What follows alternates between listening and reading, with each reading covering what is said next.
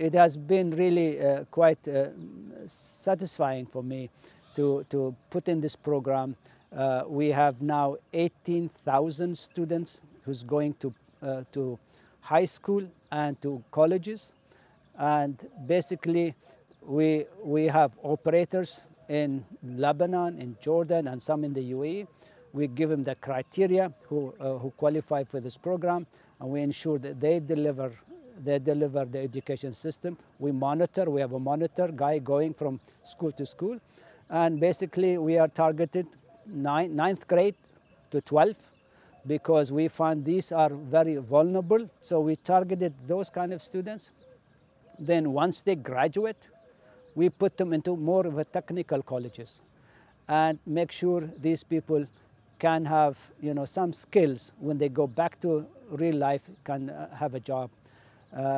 I'm happy to say most 80% of our students from the colleges get their job offer before graduation. You see the impact that your foundation, your fund, has on them. Is it hard for you to understand politically and with the leadership that creates these wars and conflicts and leaves these children without anything? It's hard for me to see this happening in our region.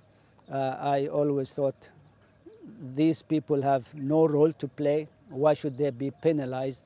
I mean, while politics can sort out their issues, but I think we should always make sure this young generation are not left behind without proper education, because our future scientists are from this group of people.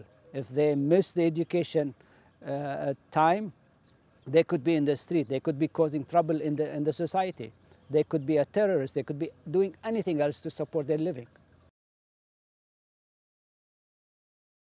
Thank you for watching, and for more from CNBC International, just hit the subscribe button.